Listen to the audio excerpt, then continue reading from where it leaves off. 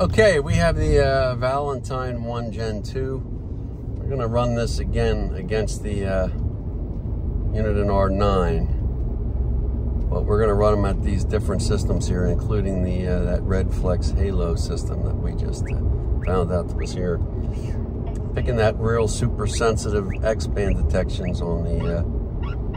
there we go. We got the 095 from the R9. Picking it up from this distance.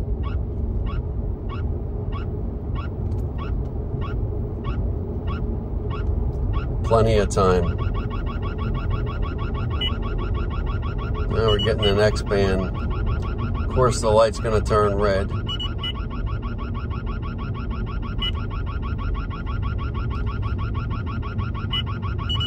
Unfortunately, we're going to have to sit here for this. So it looks like the Valentine is seeing 4 distinct, 3, 2, jumping around a little bit. This is a 4-way monitored intersection here.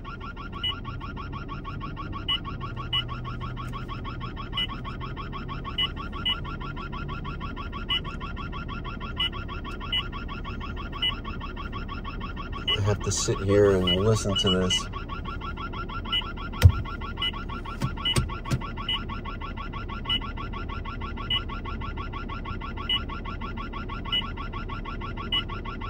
Wow. Alrighty, finally. Okay, we're going to continue on to the bad boy up here, the Redflex Halo system.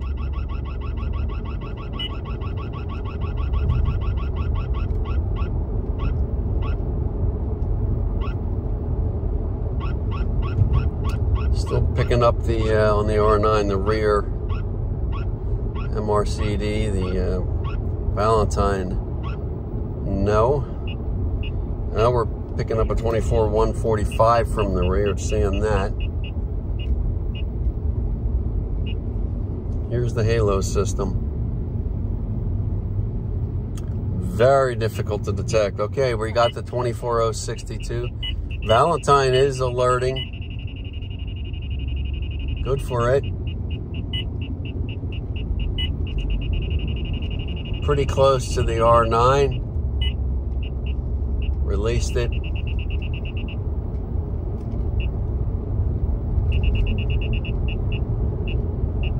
R9 still alerting. From the rear, 24062. It's pretty steady frequency here. So, yeah, you got to be careful. I think it proves the point. You got to be careful if you're going to set some of these K-block filters effectively.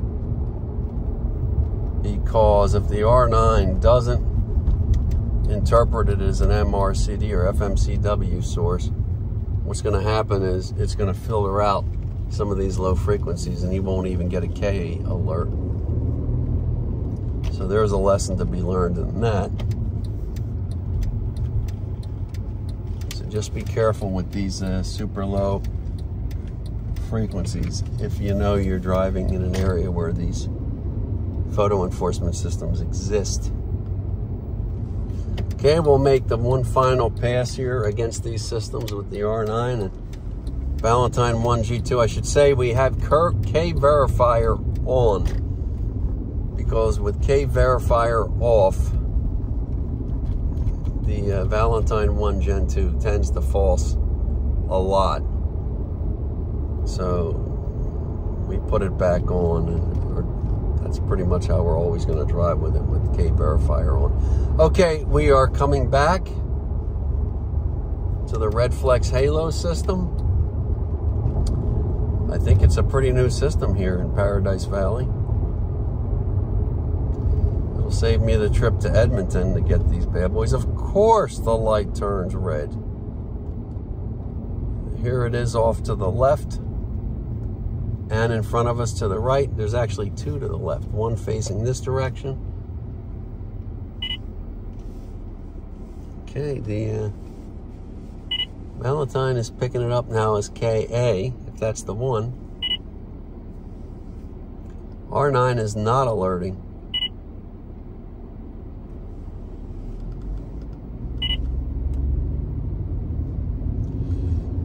Yeah, so tricky on the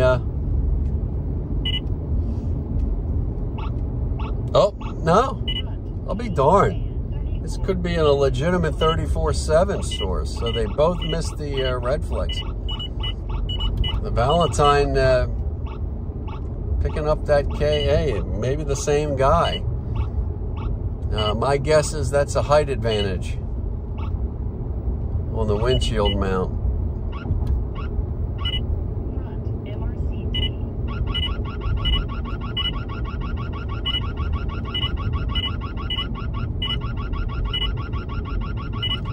So we're getting both detections here on the Valentine. KA's flashing. It's also seeing all those multi-bogies of this FMCW Redlight monitored system.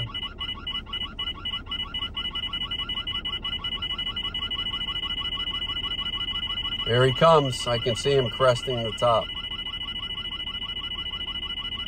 Probably the same guy.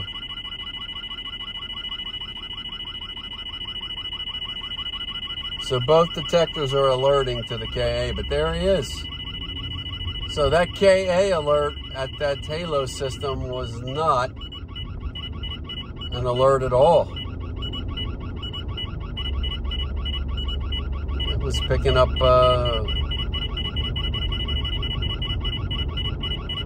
that officer with the KA running in constant on. Can I attribute that to a height advantage? But still. But the interesting story here is that both systems did not alert to the Halo system this time around. So looking at all these detectors, it looks like the 360 does the best of these detectors when mesh diffusion is enabled against the Halo system. Still not a lot of warning time. We're picking up the rear now of this KA system. Now the Valentine picks it up. And I suspect this guy is coming back here again. I don't want him to see my car. So I'm going to get out of here.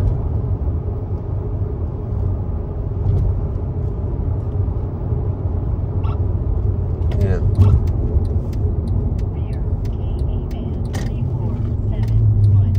Get out of the way here.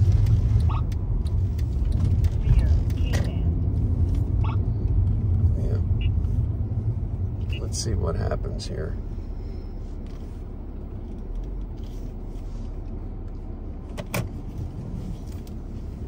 Maybe if this guy is coming, we'll see about an off-axis detection. Just for the heck of it, we'll sit here.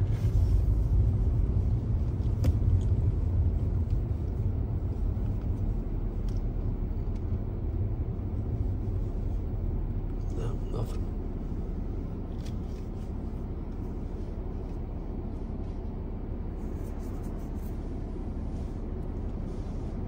So lots of stuff going on here in Paradise Valley, as you can plainly see. This place is very much reminds me a little bit of like Edmonton, doesn't it? Heavily photo enforced on this road. Heavily photo enforced. Yeah, the R9 is alerting to that 083. No, it isn't. It's a small town, like it's just in the country. Yeah, right. Here's the system. So the R9 first sees it, probably sees just one of those frequencies or whatever part of it. Identifies it as K first until it sees more of a signature to determine that it's actually an MRCD source.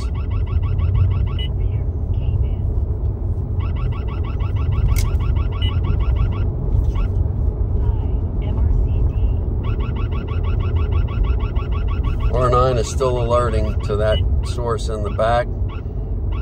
Valentine got a glimpse of it